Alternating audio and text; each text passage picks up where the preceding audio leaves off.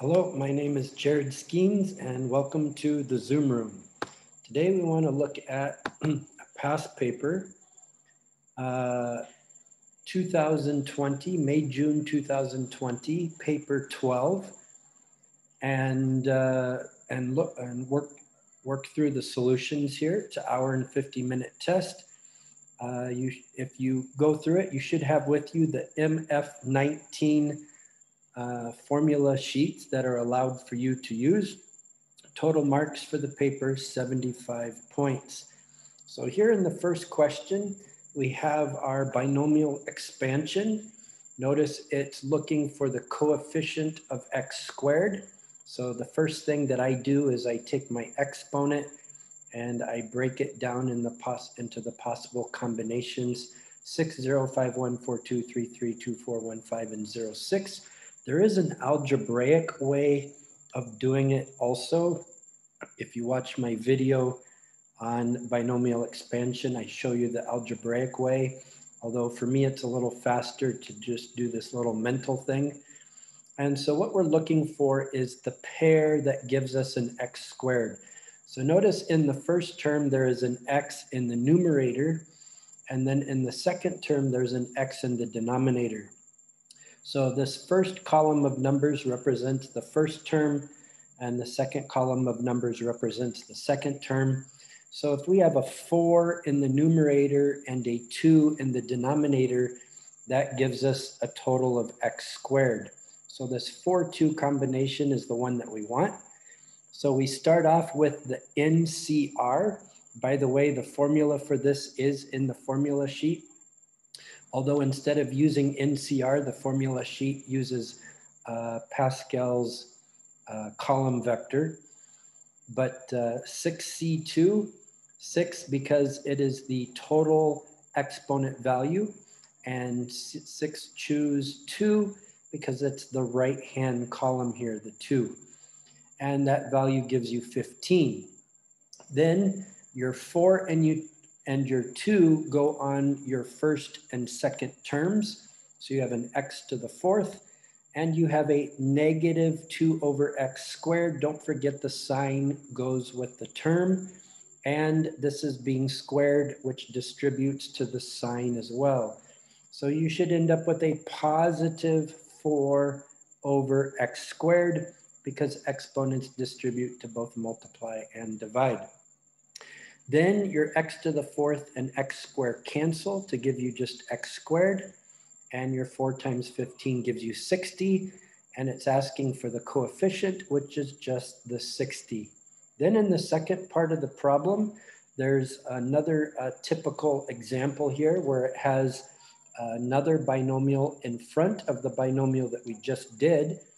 And we know that this binomial is going to be distributed through all the terms of this 6th power binomial. But we don't need to multiply it by all the terms. We just need to multiply it by the specific term that gives us a combined coefficient of x squared, an x squared term.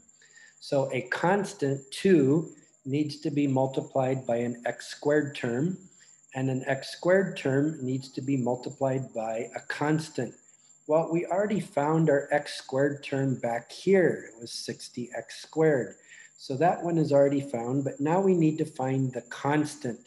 So again, if you come back here up to our list, we need to have the same exponent in the numerator as in the denominator to get a constant.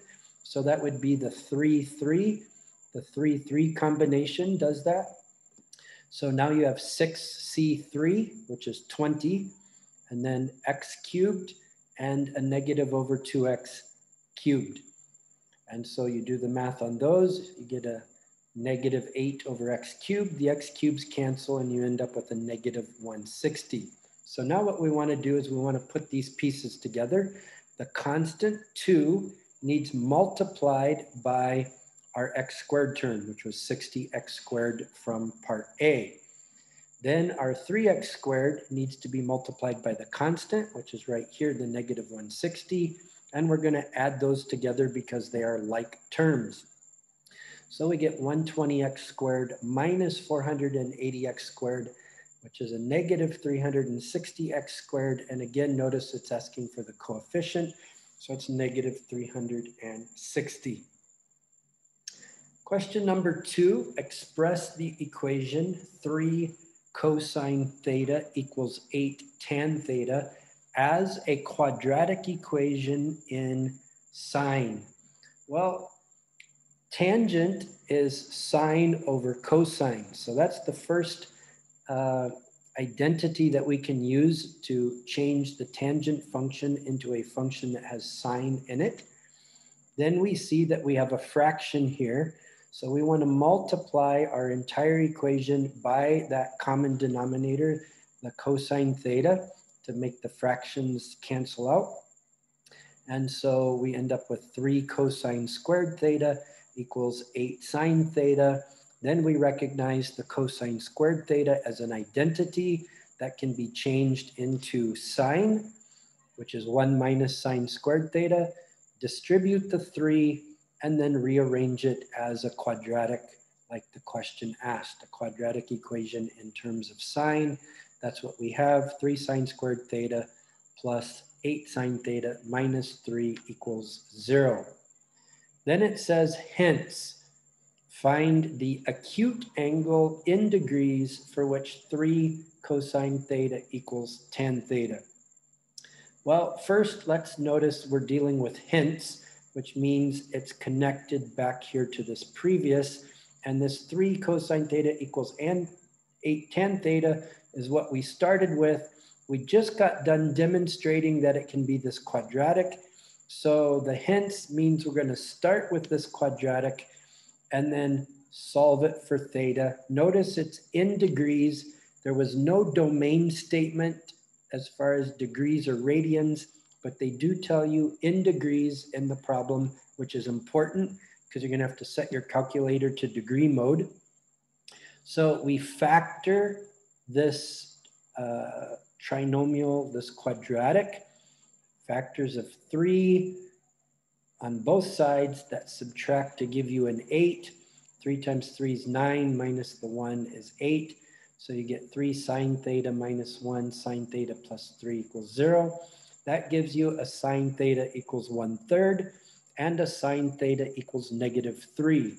Automatically, you should remember that sine and cosine only alternate between 1 and -1. In your trigonometric graphing, the amplitude of sine is just 1. So it starts at 0, goes up 1, goes down 1, goes back and forth between 1 and -1. So in other words, sine and cosine cannot be set equal to a value that is greater than 1 or less than -1. So we automatically cancel out this sine theta equals -3. In case you forgot that little piece of information, if you tried to solve it on your calculator, you'd get error message anyway. So you wouldn't get very far. Sine theta equals 1/3 does work. 1/3 is positive. Sine is positive in the first and the second quadrant. Notice this asks to find the acute angle. So that's going to be the first quadrant answer, not the second quadrant. So you just do the inverse sine of 1/3 on your calculator, making sure you're in degree mode, and you get 19.5 degrees. Don't forget for Cambridge, you go to 1 decimal point for degrees. Number 3, we have a weather balloon in the shape of a sphere being inflated by a pump. The volume of the balloon is increasing at a constant rate of 600 centimeters cubed per second. The balloon was empty at the start of pumping. A, find the radius of the balloon after 30 seconds. Now, actually, I had to think about this part twice. Initially, I already recognized this as a change of rates problem. And so I was initially thinking derivative, but if you pay close attention, it says find the radius after 30 seconds. There's no rate being involved here per se, except to find the volume. So we're finding a fixed radius at a fixed point in time.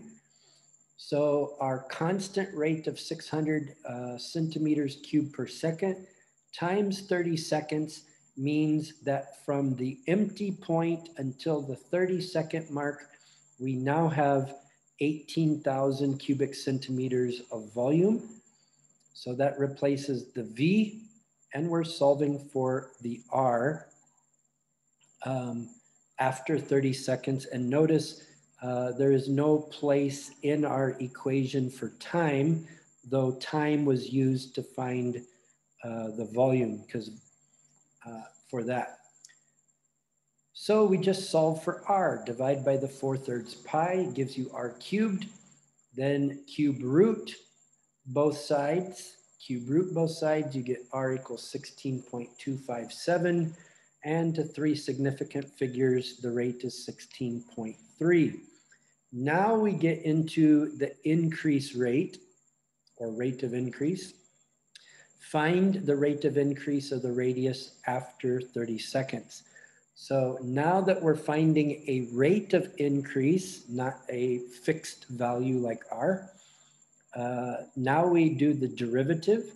So we get dV equals, and then multiply the exponent to the front, cancels the 3. So you get 4 pi R squared, because you subtract 1 from the exponent.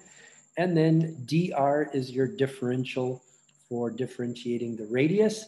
And we divide both sides by dt, because it's the change of volume and or the radius with respect to time. Then the dV dt was already given to us back here, the 600 centimeters cubed per second. So that was the dV dt, and we are solving for the dr dt, and the radius is at this 30-second mark, which is our 16.3, although I used the actually 5 significant figures. Remember, 3 significant figures is for your final answer, but in your work, if you're doing work, you want to use minimum of 4. I used 5 significant figures to make sure that my final answer comes out accurate. So you plug in the R that we have, you plug in the dV dt, solve for the dr dt, and you end up with 0.181 centimeters per second is the rate at which the radius is increasing, because it's positive as the balloon is being pumped up. Now on to question number 4. The nth term of an arithmetic progression is 1/2 parentheses 3n minus 15. So notice right here, I write down a to the n because it's the nth term. And this is the formula for it, equals 1/2 times 3n minus 15. So that's where I start. I don't do this other stuff yet. I read the second part, find the value of n for which the sum of the first n terms is 84. So I write the second equation down. The second equation is about sum, and it's the arithmetic sum. And these formulas, by the way, are in your formula sheet. So make sure you know and are familiar with your formula sheet so that you can go right to the formula. And I just wrote it out right here. And I was missing an a to the 1 because we're solving for n. So I know that n is going to be a variable. I know that the sum to n is 84, but I'm missing the first term and the d, the difference. So over here, since we know how to find a specific term, I want to find the first term. So I plug in a 1, find out that the first term is -6. So I can plug that in over here. And then to find the d, I just need to find the second term. So I plug in a 2 to find the second term. Now that I have the first and second term, I can just subtract second minus first to get me the difference, which is a positive 1.5, or you could have put it as 3/2. So I plug that in for the d. Then it's just a matter of algebraic working. I multiplied this 2 in the denominator to the other side, simplified in the parentheses, distributed the n through, and then rearranged it as a quadratic because it has an n squared. And this is how we solve quadratics, by putting it in decreasing exponential order, set equal to 0. Then what I did is, because the 0.5 represents basically like 3 halves, I multiplied everything by 2 to get rid of that fraction. I treated it like a fraction. If you were treating it like a decimal, you could just move the decimal point 1 on each of these. So you would get 15, 135, and 1,680. And then if you had done it that way, you would have divided everything by 15. Since I basically multiplied by 2 to get rid of the 0.5, now I'm dividing by 3. Either way, you get down to n squared minus 9n minus 112. It did take me a little bit of time to figure out how to factor that 112. It's kind of a big number. So I prime factorized it. Then I realized there's a 7. So I divided it by 7 and found out that it's 16. And the difference, because it's subtraction here, the difference between 16 and 7 is 9. So that works out nice. N minus 16 times n plus 7 equals 0. So n equals 16, or n equals a negative 7. Again, you have to think about context. At every point, you need to ask yourself how the algebraic solution relates to the context of the problem. The problem is finding out the number of terms. Well, obviously you can't have a negative number of terms. So this context does not allow for the negative. You should throw that out. You will get a point deducted if you don't. You need to recognize that 16 is the correct and only acceptable answer for this particular question. Moving forward,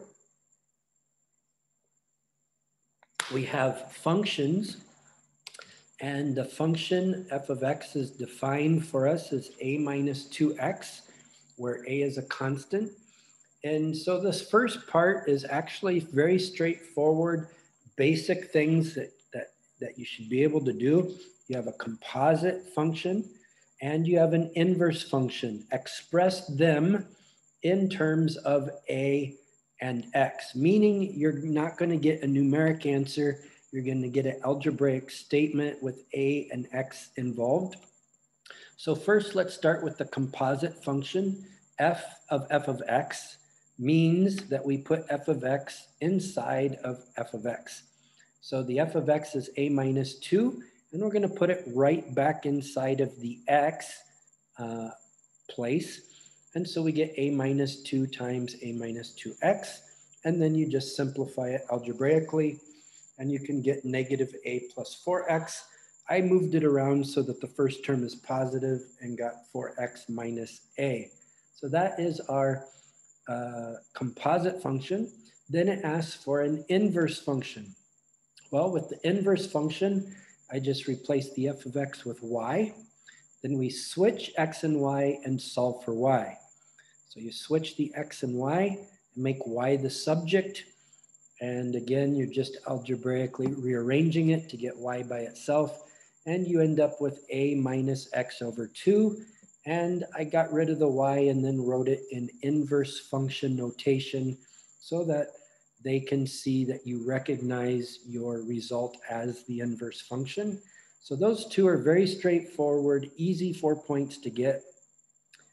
Then we move on to a function equation. We're basically taking the two things that we just found, setting them equal to each other in this equation. And notice it says find x in terms of a. This means we need to make x the subject. So make sure when you get to the end of your solving process that you're solving for x and that everything else will be on the other side. Notice it says find x, that's your subject, and then in terms of a, meaning the other side will have the a in it. So we set the two equal to each other, multiply by 2 to get rid of the fraction. distribute the 2 through the parenthesis, and algebraically move the x's to one side, the a's to the other, and you end up with a simplified of x equals a over 3, or you could have put 1/3 a. And so this is our value of x in terms of a. Moving on to question 6, the equation of the curve. Here we have a quadratic with a 2-part constant at the end. Notice it says k is a constant. So the x squared has a coefficient of 2, the x has a coefficient of k, and then the k minus 1 both together form that final constant in the quadratic. Says in part A, given that the line y equals 2x plus 3 is tangent to the curve, find the value of k. Now, hopefully you recognize this as a question from the unit quadratics, and this tangent word is quite commonly used, and it means 2 things. First of all, it means that the 2 equations intersect, and it also means that they intersect at one point. So the fact that they intersect means we can set them equal to each other. And then we move, because we're dealing with a quadratic, we move the 2x and the 3 to the other side. So when we subtract the 2x, we need to put it with its place value, its correct term. So the kx minus the 2x, and we factor out the x, gives us a k minus 2 as the coefficient for the x term. And when we subtract the 3 to the other side, it's combined with the constants, and that gives us a k minus 4 for the constant. So now we have our ax squared plus bx plus c format. And the second meaning of tangent is that they intersect at one point. So that's where we use the discriminant, because the discriminant has to do with the number of solutions. And we get a b squared minus 4ac equals 0. That's the discriminant that we're using. So remember, greater than 0 is for 2 solutions, equal to 0 is for 1 solution, less than 0 is for no solutions. So this is the 1 solution. So here is our b, that's the k minus 2 squared, minus 4 times a, which is the 2, times c, which is the k minus 4. So we expand the binomial, make sure that you are not distributing the square, but rather you are expanding it, and you get k squared minus 4k plus 4. So exponents do not distribute to add or subtract. This is k minus 2 times k minus 2. Then you can distribute and get k squared minus 4k plus 4. Then you need to multiply all these together. Be careful, because you have this minus in the front that needs to distribute. So basically you have a negative 8 times the k minus 4, which gives you a negative 8k plus 32 equals 0. Just being careful with your signs is important. Then you put the like terms together and you get k squared minus 12k plus 36 equals 0. Initially, I thought we're going to come up with 2 values. I was trying to figure out why we throw out one of the values. It does not say that k is positive or negative, it just says it's constant. So I was kind of curious how this was going to work. Being a quadratic, we have 2 answers. But as it turns out, when you factor it, comes out to be a perfect square. So we do get 2 answers, but they're identical.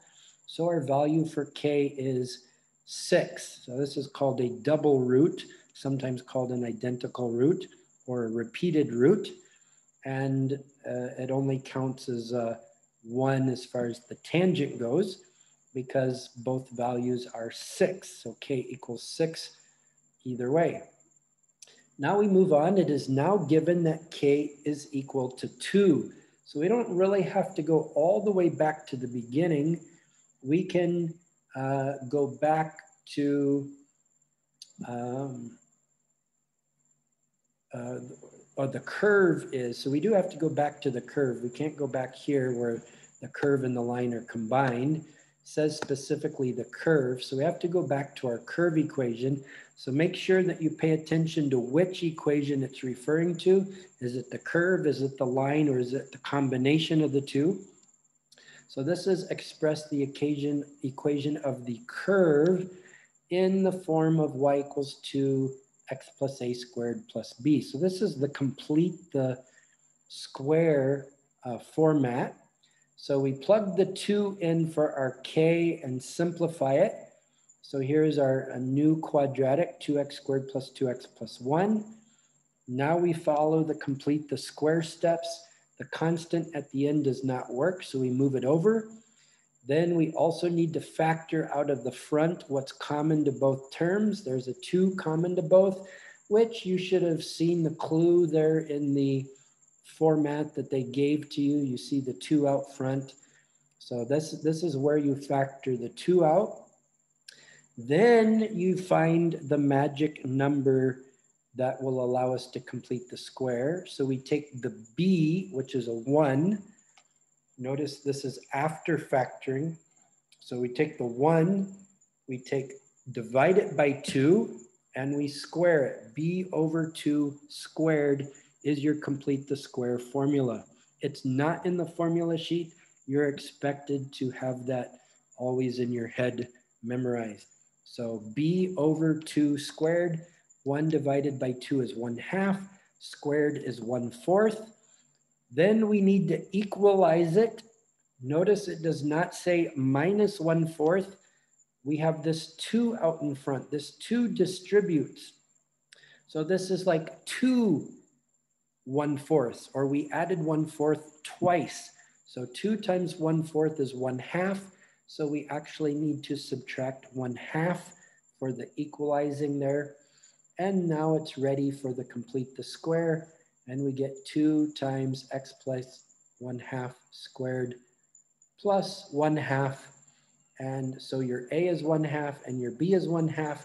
But it asks us to hence find the vertex of the curve. Remember, the vertex is what I use h and k as the variables to represent the vertex.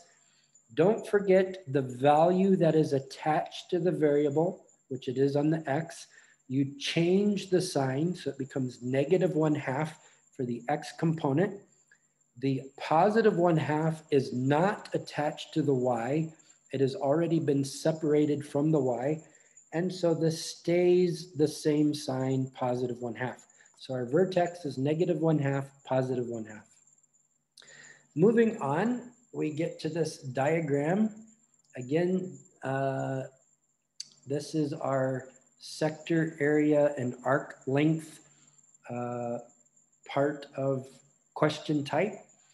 This part here between A, B, and C, it's a little hard to see on the screen, but it's the shaded area.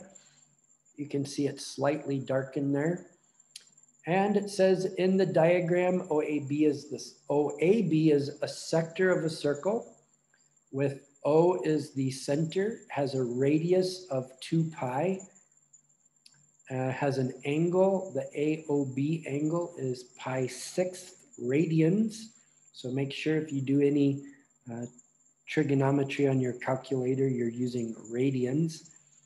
The point C is the midpoint of OA, and you can see that they've already divided up the radius into the 2 parts, R and R, to make a total of 2R.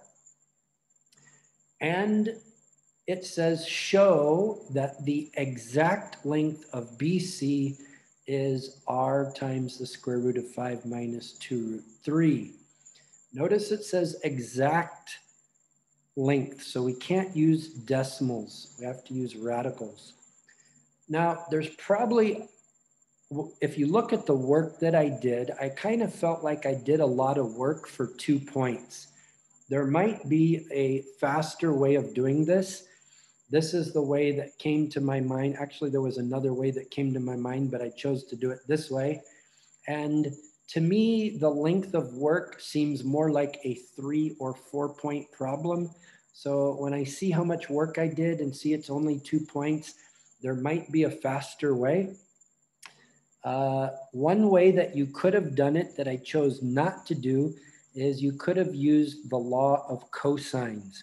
Here you have a triangle with two sides given and an included angle, meaning you do not have a side and its angle. You have a side R without its angle, and you have a side 2R without its angle, and you have the angle pi 6 without its side. So you could use the law of cosines to find the CB, and maybe that would have been the faster way. You might want to try that to see if it saves time and space for it. But I didn't really feel like doing the law of cosines. So what I did is I just dropped an altitude here, made a straight line down from C, made it perpendicular to the base. That way I have a right triangle on both sides. That opens up for you Sokolah and Pythagorean theorem. So I found the H, which is this height here. So sine of pi 6 equals H over R, the opposite over the hypotenuse for this particular triangle. And I solved for H, which is equal to R sine of pi 6. Now remember, pi 6 is your 30 degrees.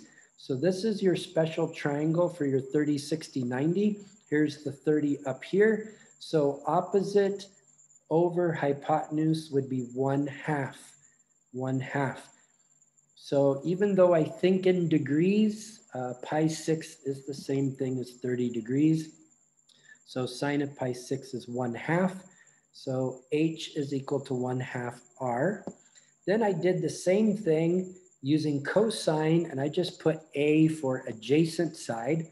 So cosine of pi 6 is equal to adjacent over hypotenuse, A over R. Solve for A. Again, we're using the same special triangle, this time from the 30 degree or from the pi 6 corner. We're doing adjacent over hypotenuse, which is root 3 over 2. And then now that I have that, notice we want to find this over here. So if this whole base length is 2R, and we just found A as root 3 over 2R, then this part over here is 2R minus the root 3 over 2R. So now I have the height, 1/2 R, and I have this base on the right, and I want to find CB, so I used the Pythagorean theorem, BC squared equals the 1/2 R squared plus the this over here. I took this, and I don't know if I should have or not, but I made a common denominator and got 4 minus root 3 over 2 R squared. That way it made it a little bit, I don't know if it made it easier or not. Distribute the squares here through the multiplications, and you get BC squared equals 1/4 R squared plus, this one you're gonna have to multiply out a little bit. You get 16 minus 8 root 3 plus 3 all over 4 R squared. Simplify that down, factor out the R squared, and then take the square root of both sides to get BC by itself. The R squared in the square root comes out as just R, and eventually you can get down to showing that BC is R times the square root of 5 minus 2 root 3. So like I said, I felt like my work was a little bit more than the 2 points. Maybe the law of cosines might have been faster. You can try and compare the two. Now moving forward, says for part B, find the exact perimeter. So again, you cannot use decimals. We have to use exact values. So perimeter is quite easy for shaded region. Here's the shaded region. So from A to B, B to C, and C back to A. So I wrote it here. I did AC plus the arc AB plus the straight line BC.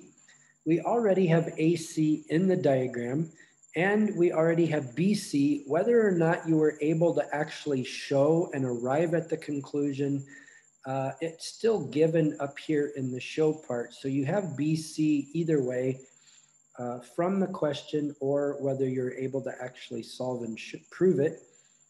And so the only thing we actually have to solve for is the arc BC. So this one is more what I think of as amount of work for a 2-point problem. So arc length is r theta. Remember, you're dealing with the radians formula, not the degrees formula. So we get your r, the radius of this sector is 2r. So don't forget, don't just put r. Go back and check from the center to the arc. That radius length is 2r, and then the theta itself is pi sixth, and that reduces down to pi thirds r. Plug it in, and they're all unlike terms. You have a rational coefficient on r, you have an irrational coefficient on r, and you have another radical coefficient with the r. And so you just have to keep them all separate. There's not much more you can combine as far as like terms. So you can just leave it like that. You don't really need to factor out the r from it. Just leave it the way it is. That's simplified. Moving on, find the exact area of the shaded region. So if we go back and look at our object, we want to find the area of the shaded region. So we want to take the entire sector, okay, the area of the sector, and then we want to subtract the triangle. So sector, the whole piece, minus the triangle will give us the shaded region. So that's what, here's my general formula. Area of the shaded region equals area of the sector minus the area of the triangle. So let's start with the area of the sector, which is the radians formula is 1/2 r squared theta. Again, this is in your formula sheet. These formulas are in your formula sheet.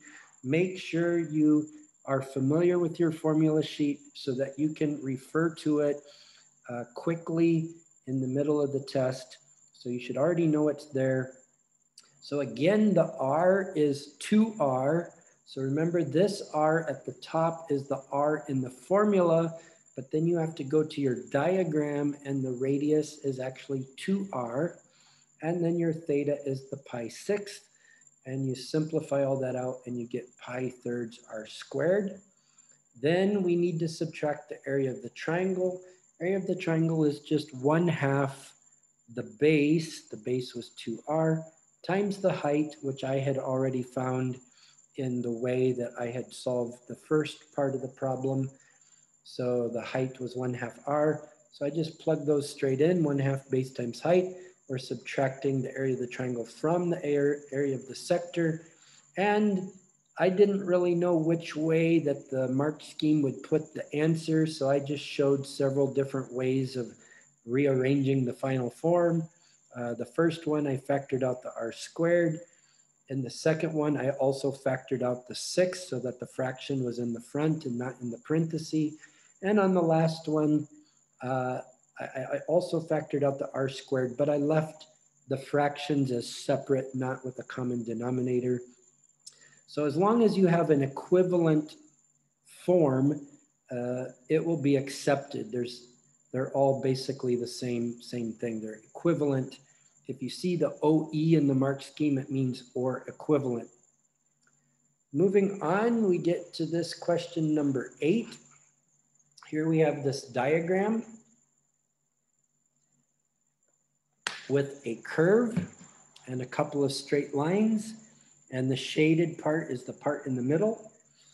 And the curve equation is y equals 6/x. It gives us the 0.16 and 32. And this 0.12 over here says the diagram shows part of the curve y equals 6/x. The 0.16 and 32 lie on the curve.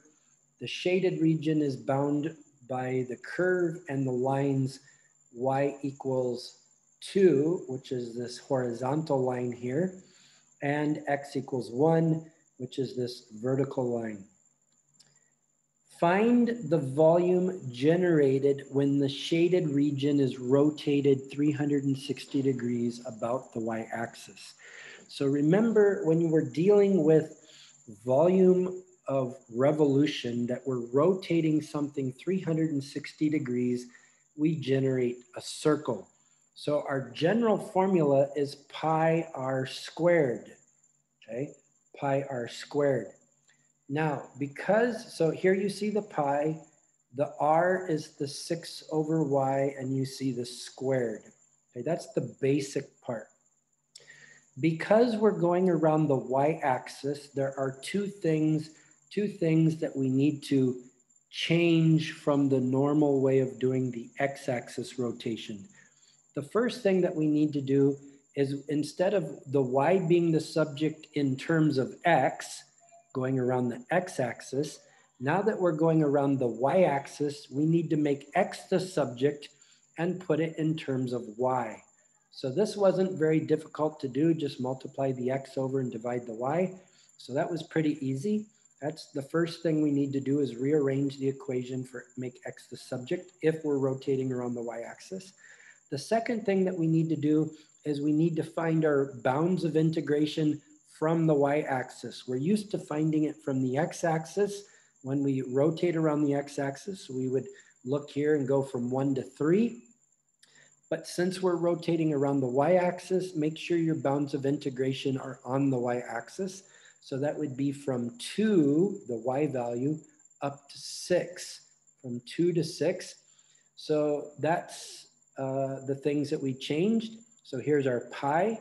Here's our bounds of integration along the y-axis, 2 to 6.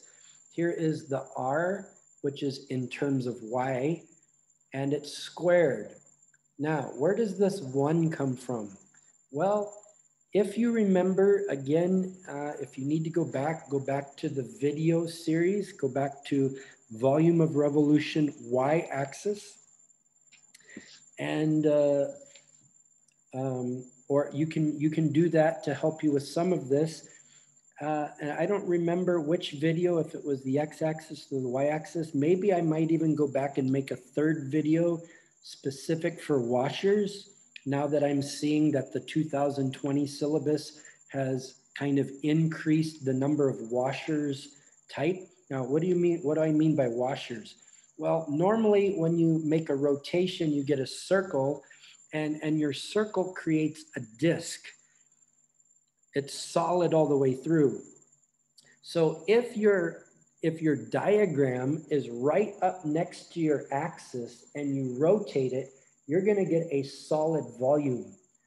But if your diagram is away from the axis, doesn't matter whether it's y or x, when you rotate it, you're going to have that hollow space in the middle. The solid part is out here, and so you're going to end up with a hole in the middle.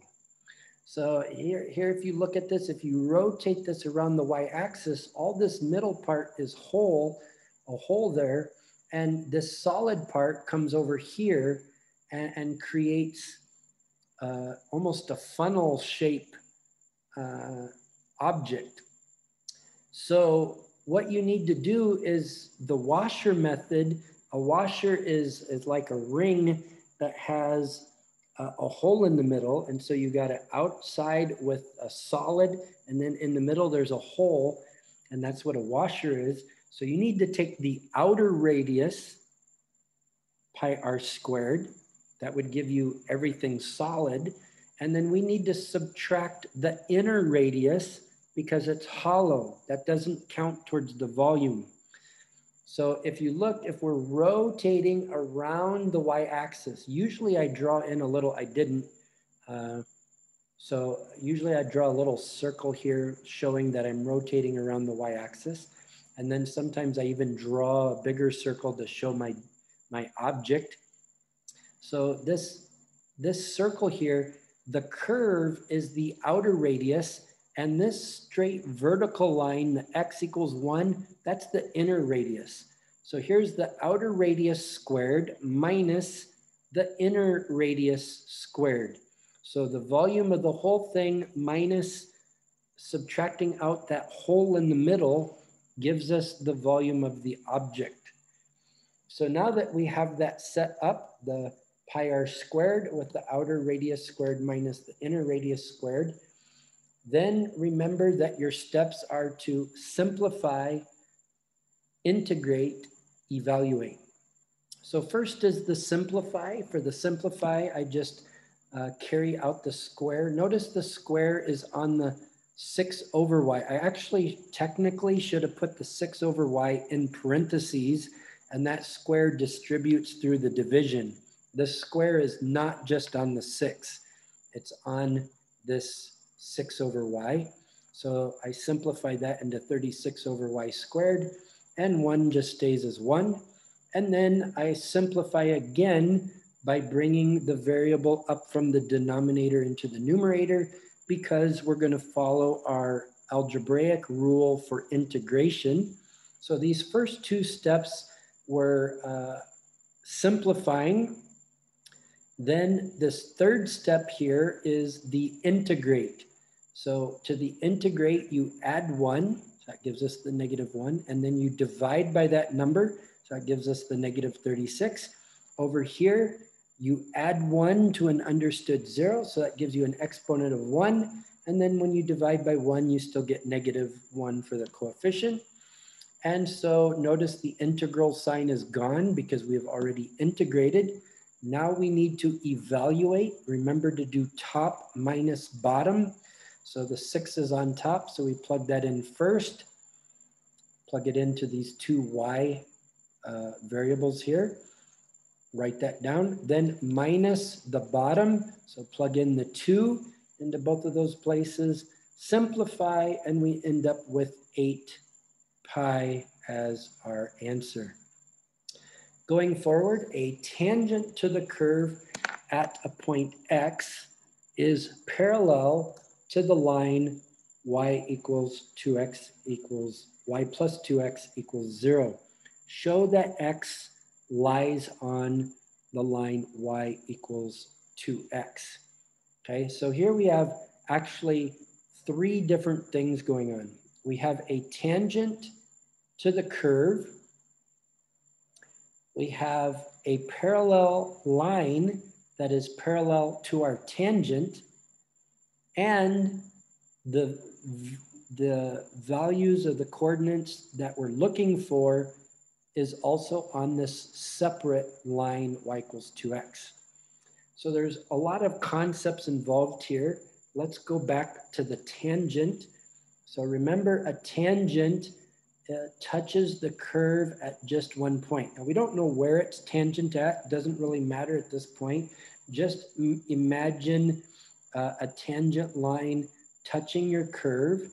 And what that means is that the derivative of the curve is your slope for the tangent line. So I take the derivative of the curve. So first I take the curve, the original equation. I move the variable up into the numerator, making it a negative exponent. That way I can use the derivative rule, the algebraic derivative rule. And so you get dy dx equals a -6x to the -2. This is our slope. But we don't know the point at which we're supposed to evaluate the slope because we're finding that location. So instead, that's where we get the next part. It says that this tangent is parallel to the line, So here we have just a second. Okay, getting back here, we have our derivative, the -6x to the -2. It's parallel to this line. That means the slope is the same. So if we just solve this for y equals a -2x, then that means the slope is -2. That's what this parallel is for. Anytime you see parallel or perpendicular, you should be thinking slope. So the slope equation from the derivative is equal to the -2. That allows us to find the x coordinate, and we end up with x being plus or minus √3. Now, notice that actually if you go back to the diagram, you can see that the diagram is only on the positive side. It's not on the negative side. So you don't really need the negative. I'm just in a habit of putting both until I run into something that makes me throw it out. And I didn't go back and look at the graph until later and realized the graph is on the positive side. So obviously it's the positive √3, but I just left the plus or minus for now. It doesn't really affect much anyway. Then plug it into the original equation. That's this one here, the 6/x. It's not the parallel line. Your original equation is the curve. And so you plug it into 6/x. And if you rationalize the denominator, multiply top and bottom by √3, you get 6√3/3, which simplifies to a plus or minus 2√3. And when you plug your plus or minus √3 into this, it says show that it lies on the line y equals 2x. If you plug it into the y equals 2, in the y equals 2x, you also get y equals plus or minus 2√3. So if you plug into the y equals 2x, and if you plug into the curve, you get the same y value for the same x, then that means that this point that was on the curve is also on the line y equals 2x. So you need to kind of, because it says show, you need to show that that coordinate satisfies both the curve and that y equals 2x line. And so that's then, therefore, it works. Moving on to number 9, functions f and g are such that f of x equals 2 minus 3 sine 2x. So here we have functions with trigonometry. And then we have a g of x is equal to a -2 times the f of x function, and it gives domain statements. State the ranges of f and g. Now you need to remember that range is a little different in, the concept is the same, but algebraically, you normally think of range like with a quadratic. And so you find the vertex and you say y is greater than that value, or if it's facing down, you find the vertex and y is less than that value, the function. When you're dealing with trigonometry, you need to think of the graph of the function. So just the basic graph equation. Again, you can go back to that video on trigonometric graphing to get that equation. It's the y equals a plus or minus b trig function, c, and then your theta plus or minus d. And so what we're looking for specifically when we're dealing with range is, first of all, the center line is the 2. And second of all, the amplitude. So we're starting, our graph is starting at 2 and it goes up 3 and down 3, the amplitude, up 3 and down 3 from the 2. So that's what I have here. 2 plus or minus 3 gives us a 5 if you add them, and a -1 when you subtract. So our function f of x, this is the same thing as saying y. Remember, domain is for the variable x, range is for the variable y. So your range is going to be between 5 and -1. Same thing with the function of g, except you first need to multiply the function of f by -2. So that gives you a -4 plus 6 and then sine 2x. Notice that -2 does not get multiplied into the argument of the trig function. This is why it's called a transcendental function. Your algebra does not go back and forth into and out of transcendental functions until you get rid of that transcendental function first. So that -2 does not get multiplied into the sine 2x, but it does multiply the coefficient. So this is what we get. And so now the center line is a -4 and the amplitude is 6. So we do the same thing, -4 plus or minus 6, which gives us 2 and -10. So the g of x function is between 2 and -10. This is how you write the range. This is not range as in taking 5 minus -1 and saying how far it is in between. It's wanting you to make a range like this domain statement up here between 0 and pi, between -1 and 5, between -10 and 2. Now we get to the diagram. It shows the diagram of the f function. Notice it was a negative. That's why it's going down first and then up because of the negative. So here is the center line. We know that the center line right here is at 2. We know that the amplitude was 3, so that goes up to 5 for here, down to -1 for this one right here, from 0 to pi. So right here at the flex point between the concave up and the concave down, that is our pi halves, the midpoint of our x-axis there. And it wants us to sketch the diagram of g of x. So remember the center line of g of x is -4. So that's down here. And the amplitude was 6. So from -4 is going to go all the way up to the 2. We already have that dotted line going across. And it's going to go all the way down to -10.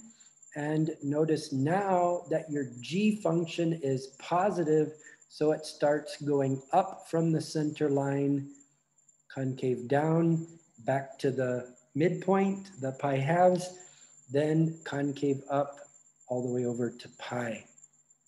So marking those key values through there helps you to draw the curve. Then moving on to the h function. And at first, I was looking at this when I first saw this.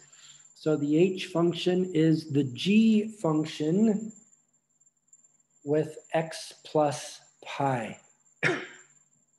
The g function with x plus pi. At first, that's what I was looking at with respect to part C and the transformations. And I was looking at the relationship between h and g, but when you read it out, it says describe fully a sequence of transformations, plural, that maps the curve of f of x onto h of x. So we need to make the connection from f all the way to h, not just from h to g or g to h. So if we remember that g was a -2 times the function of f, we can break this down into 3 parts here. There's 3 changes from our f function to the h function. First, there's the negative. Second, there's the coefficient of 2. And third, there's the plus pi. So you can just line them right up there in order.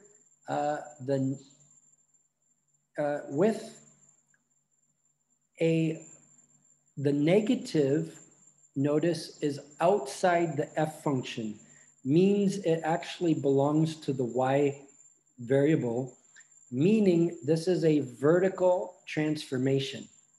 The 2 is also outside of the f function, which means it belongs to the y variable. So this is also a vertical transformation. However, the plus pi is inside the f function connected to the x. So this is a horizontal transformation. So we actually have 3 transformations that we're doing here. Again, you can go back to the video on transformations and watch the video for that underneath functions, the unit on functions.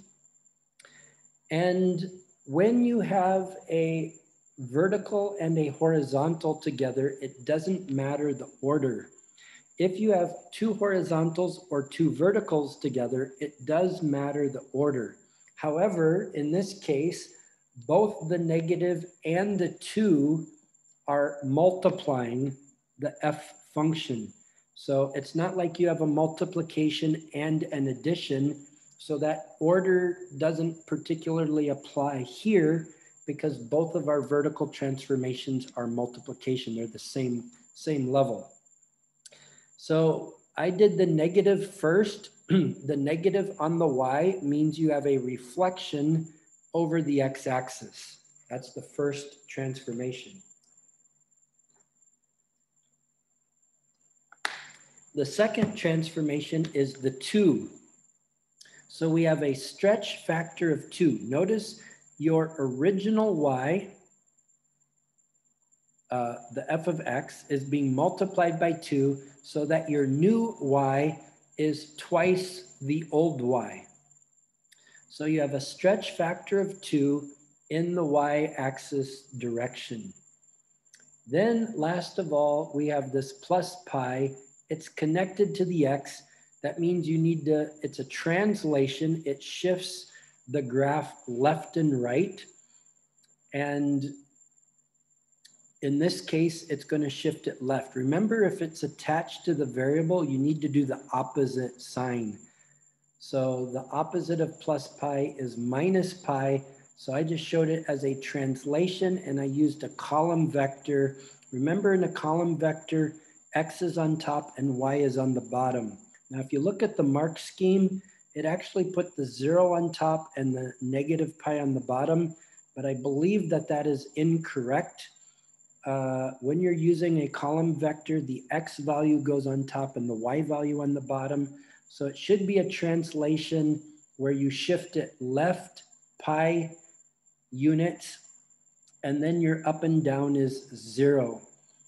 So I believe this is the correct way. I think the mark scheme just has an error in the mark scheme on how they show it. So it's a translation with a negative pi over 0. So this was all new material in the new 2020 syllabus cycle. These transformations as part of the new part of the new syllabus. And then we move on to number 10. The equation of a curve is y equals 54x minus parentheses 2x minus 7 cubed.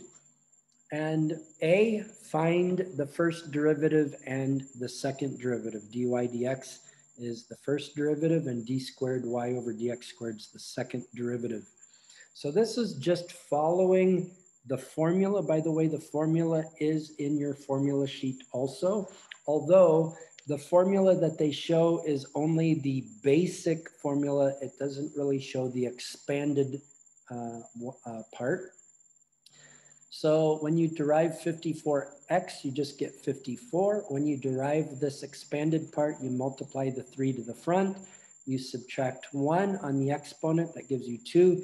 Then because this is expanded here with the parentheses, you need to remember to do the derivative of the inside and multiply that also. So that's a times 2. So then I simplify that out. 54 minus 6 times the 2x minus 7 squared. That's the first derivative. Then you move forward from that one to do the second derivative. The derivative of the constant 54 disappears. It becomes 0. Then the 2 times negative 6 is negative 12. Subtract 1 from the square to give you 1 for the exponent. And then again, it's still expanded, so you need to multiply by the derivative of the inside, which is a times 2. And then I simplified that and got a negative 24 times 2x minus 7. If you wanted to, you could have even distributed that through the parentheses, but I left it like this. Then find the coordinates, notice coordinates plural, of each singular of the stationary points on the curve. So the stationary points is plural, meaning we're going to have more than one. And we need to find the coordinates, plural, for each of those. It means it wants both the X and the Y coordinate. So please be careful to that. Sometimes they only want the X coordinate, and usually the instructions will say find the X coordinates of the stationary points. But in this case, it says find the coordinates, plural, of each singular of the stationary points, plural. Okay, so what does that mean? Well, stationary point is where your slope is equal to 0. It's where a maximum or a minimum is located. And so the tangent line has a 0 slope. So what we do is we take the first derivative, which I just borrowed from up here that we just did.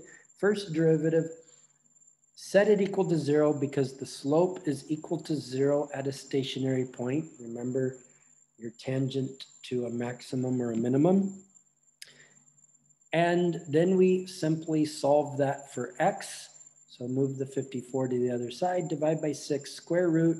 Square root gives you plus and minus. Don't forget to add your plus and minus. And so that gives you your 2x coordinates for the stationary points. We now need to find the y corresponding part. So when you're finding coordinates, you plug it into the original. So you need to go back here to the original equation, plug your 2 in, plug your 5 in. I just did it straight in the calculator, so I don't really show the work. So y evaluated at 2 comes out to 135. Y evaluated at 5 comes out to 243. So here are our 2 coordinates, 2, 135, and 5, 243. That's our answer for that.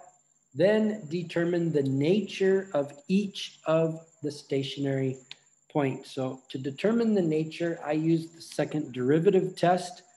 There is a first derivative test, but I generally use the second derivative test if the algebra is easy. Besides, we already found the second derivative up here anyway. So that's the easier one to use in this particular situation.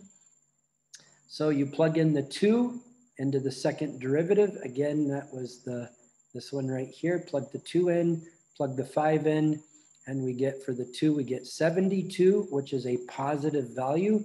It is greater than 0 or positive, meaning it is a minimum. Here we have, plug in a 5, we get a negative 72, which is less than 0, or in other words, it's negative, frowny face, which means we have a maximum for the 5, 243, a minimum for the 2, 135. Then moving on, we get to, again, new material in the new 2020 syllabus cycle, and that is information regarding circles. So again, you can go back to the circle video in coordinate geometry unit and review that if you need to. So the equation of a circle with center C is x squared plus y squared minus ax plus 4y minus 5 equals 0. This is your general form where everything is out by basically exponent order and in alphabetical order and exponent order. Then it says, find the radius of the circle and the coordinates of the center. So that means we want to change it from its general form into its formula equation for a circle. So we need to complete the square twice. We need to complete the square for the x values, and we need to complete the square for the y values. Again, the 5, we just move to the other side. The constant there, we move to the other side of the equation.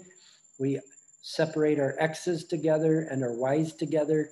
Then we complete the square. So the b, which is the 8 divided by 2 is 4, squared is 16. So since we have an equation, we can add the same thing to both sides. So instead of equalizing it by doing plus 16 minus 16 on the same side, We can also equalize it by doing plus 16 on both sides of the equal sign. So that equal sign is our like teeter-totter place where we want to balance the sides. So the plus 16 over here. And then when we complete the square with the y's, the b term is the 4 divided by 2 is 2 squared is 4. So b over 2 squared is 4. Add 4 on the left, add 4 on the right. Then you can create your perfect square. So you get x minus 4 squared plus y plus 2 squared. And the right simplifies down to 25. So the center is at positive 4. Notice it's connected to the variable, so you change the sign. The y part is also connected to the variable, so you need to change the sign for both of them. Okay, that's a little different from the parabola where the x is connected, but the y number is not connected. So you change the x, but you don't change the y in the parabola. So with the circle, both numbers are attached to their variables. So you need to change both signs. So it becomes a positive 4 and a negative 2. And then remember that the 25 represents r squared. So the r is just 5. The radius is 5. Moving down to part B, it says the point P with the coordinates 1, 2 lies on the circle.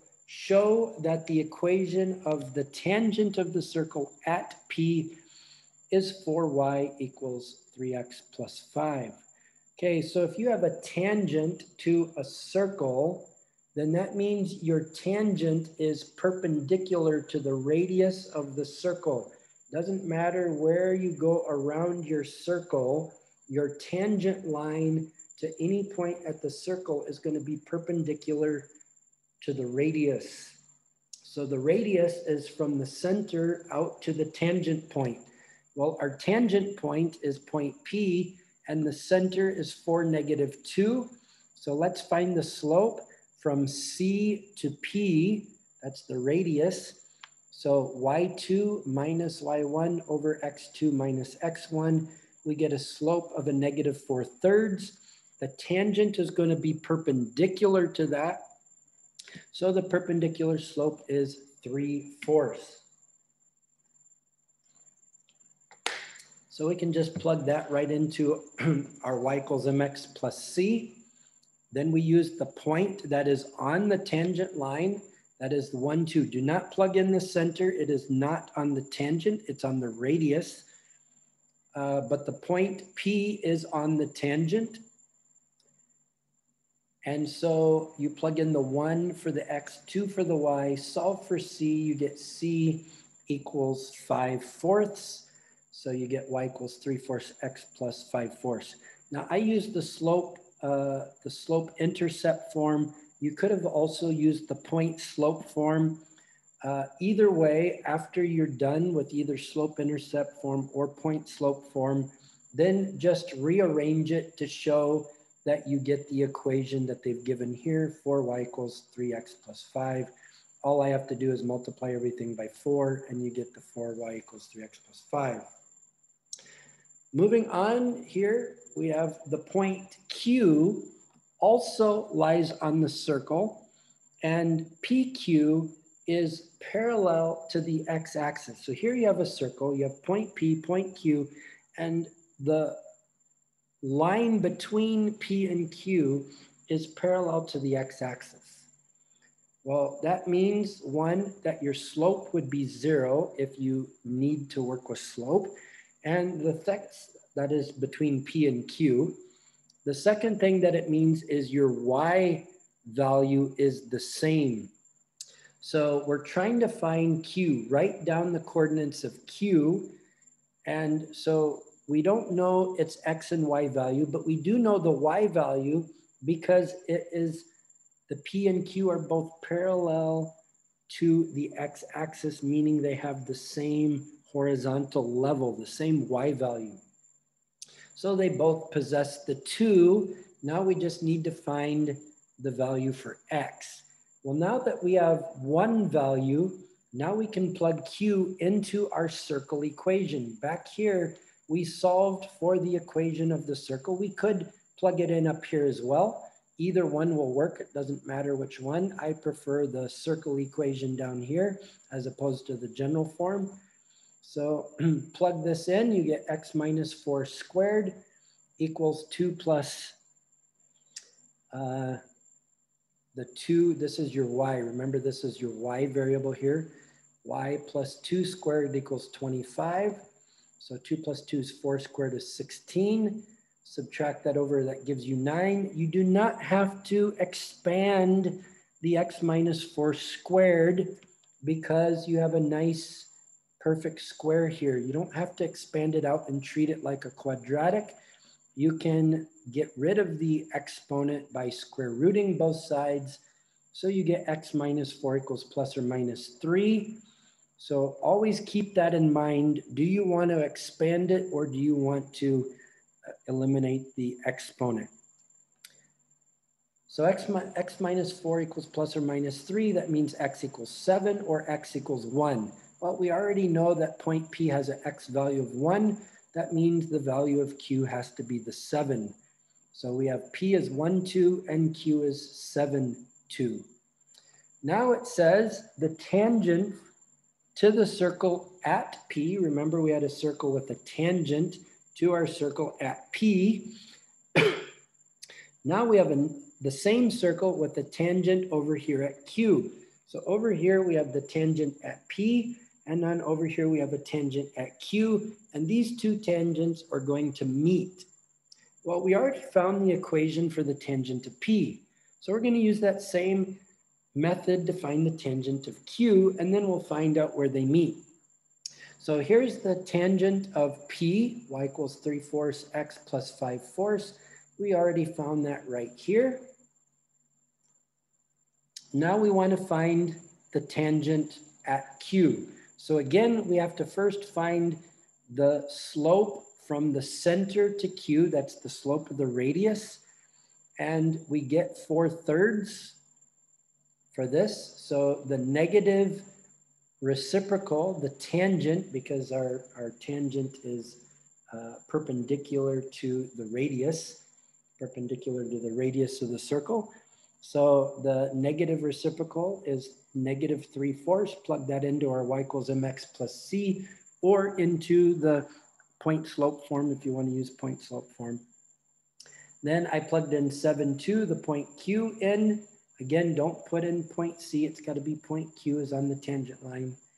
Plug that in, find C to be 29/4. And so we now end up with y equals a negative 3/4 x plus 29/4. Now we want to find out where those two tangent lines intersect.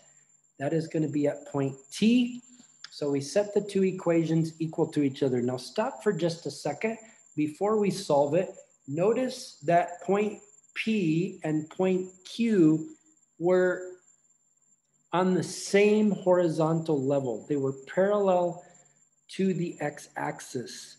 If you notice the slope, notice on the one side of our circle, point P, you had a positive slope, positive 3/4, and then at Q, you had a negative slope, negative 3/4, but notice that the slope itself is the same, 3/4. One was positive, one was negative. They're on opposite sides of the circle, but at a parallel level. Okay, so just wanted to point that out, that these, so actually instead of doing this work, you could have jumped straight to that conclusion, but I wanted to demonstrate it first, that you could have jumped straight down to here with the y equals negative 3/4 x plus c, knowing that it would have the same slope with opposite sign. So it could have saved you a little bit of work, but I wanted to demonstrate it for you. Anyway, either way, you get these set equal to each other. So get the x's together, get the constants together, solve for x, you get x equals 4, plug it into either equation and you get y as 17/4. So the coordinates for point T is 4 and 17/4. force, and that takes us to the end of our exam or past paper. Notice again, this is past paper May-June 2020 for the Pure Maths 1, paper 12 in our new syllabus cycle here. I hope it's helpful to you. I hope it helps you with your thinking strategies. And let's get out of our sharing here. Thank you for joining me in the Zoom room and hope to see you again sometime.